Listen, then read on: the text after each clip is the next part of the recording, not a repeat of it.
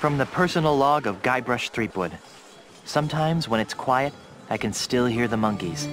It's hard to believe that it's only been a few years since I first washed up on the beaches of Melee Island, armed with nothing more than a goofy name and an overpowering urge to become a swashbuckling pirate. I want to be a pirate.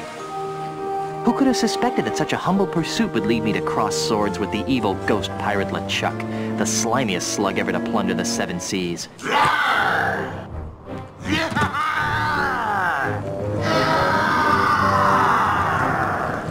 And who could have guessed that my battles with LeChuck would introduce me to the love of my life, Melee Island's Governor Elaine Marley.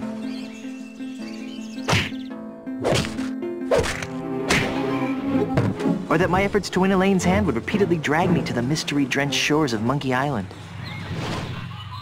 That's the second biggest monkey head I've ever seen. Or that I would finally end the scourge of LeChuck, burying him beneath a mountain of ice. Not me, that's for sure. Back then, the only thing duller than my sword was my wit. Now look at me.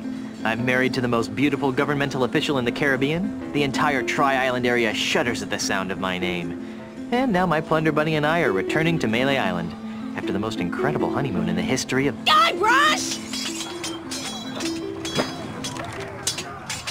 Yes, dear?